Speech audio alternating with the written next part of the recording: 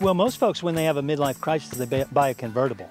I thought about a winery first because it brings everything we all like together.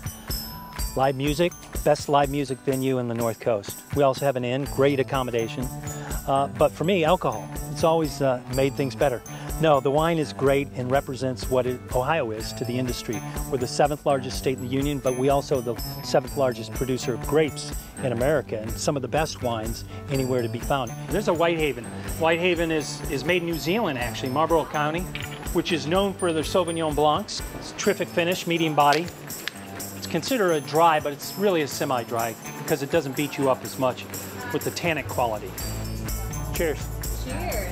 Thank you. Lake Erie is #1 area in the state for wine production because the way the winds come across Lake Erie, westerly direction. The lake stays warmer in the fall and stays cooler in the spring. As the grapes stay on the vine longer into the fall, the grapes become stronger, the acid quality increases, sometimes with the sweet grapes, sweetness, sugars increase as well, based on what's called the terroir. It's the influence of the local environment on the grape. And because of that, for the last 125 years, Ohio has been known for grape production. Having spent the last decade in Marblehead, Chris is an adoptive son of the community, and he's embraced the rich history of the area, not only through his winery, but the inn that shares his name.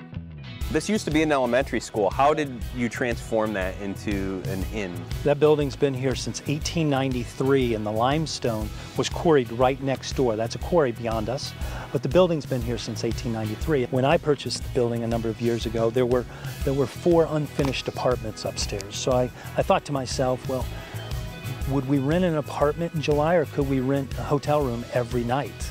And so we decided to turn it into a hotel with upgraded accommodations, granite countertops, stainless appliances, full kitchen, flat screen televisions, fireplace in every room. So it's the highest rated inn in northern Ohio, and I'd love to take you up, but it's full. It's booked. And I don't want to interrupt. I don't want to interrupt whatever's happening up there. One last question for you, Chris, and I've been wondering it since I got in here. Yeah. Why is there a bicycle in that tree up there? There it is. You know, I could tell you, but I shouldn't. Okay, we can leave it a mystery. Let the mystery be.